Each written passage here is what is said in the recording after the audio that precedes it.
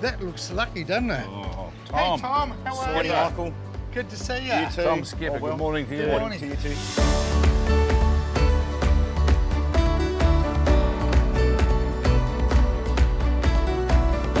The people that we normally get is hardcore fishermen. So we're going for squid. We'll put a couple of rods out anyway. Couple of rods out. So just while you guys are squidding, and I'll set up some other rods as well. And then you've got other people who just want to spend the day out and not even think about anything, just de-stress. Here you can't get any better environment. I'm going to try a cockle with a bit of squid on the end. So this is sort of like a secret weapon to try and catch the first King George whiting. There we are, King George. ladies and gentlemen. Yeah. King George. Or maybe a big leather jacket.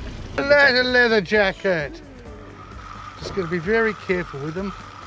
They've got teeth like a parrot, and they've got a dorsal spine. But beautiful eating. Or a big crab. It's right on the border. If it was bigger, like a tad bigger, it would be all right, but because it's going in, it can be kept, but I dare say we'll put it back. Over this way, Michael. Look at that. It's a beauty. Years ago, squid was bait. Today, it's calamari. But that's all we want. The different offers that we have is 5 to 6 different ones between local and deep sea plus offshore. The beauty part about it is with me is that I can take my boat to Marion Bay, I can take it down to Victor Harbour, West Beach obviously, and Port MacDonnell, which I do as well.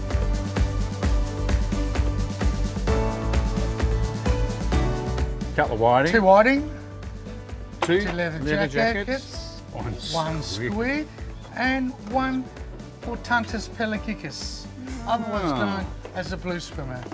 Another adventure. Go get 'em. See you, Tom. Bye-bye, take Ciao. care.